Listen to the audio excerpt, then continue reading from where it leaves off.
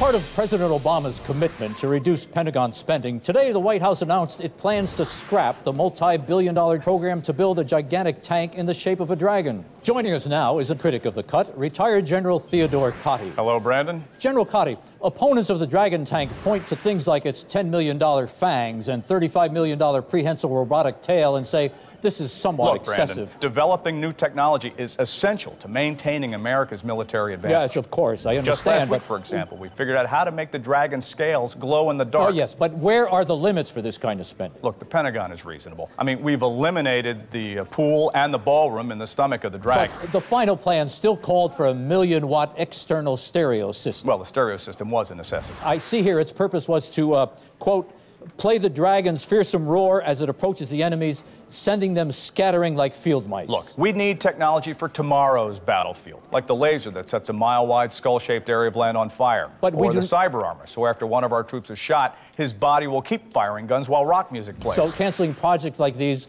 is going to put future generations of Americans in danger. Absolutely. We've made this mistake before. When Bill Clinton was elected, he canceled the giant invisible squid submarine project, and then the USS Cole was bombed. Well, that's true, but the military has had 5 years to complete the Dragon Was tank. the atomic bomb or karate developed in 5 years? I understand, President Obama is putting lives at risk. The only explanation I can think of is that he's terrified of dragons. House insiders say the president may even push to take down that all-seeing eye from the top of the Washington Monument. He'll face a lot of resistance there. The eyes become a crucial part of Homeland Security. It costs a lot to maintain, but it sees all. General Cotty, thank you for your time. I appreciate your being here. You're welcome, Brandon. Coming up next, the new Harry Potter film is encouraging more children to see movies made from books.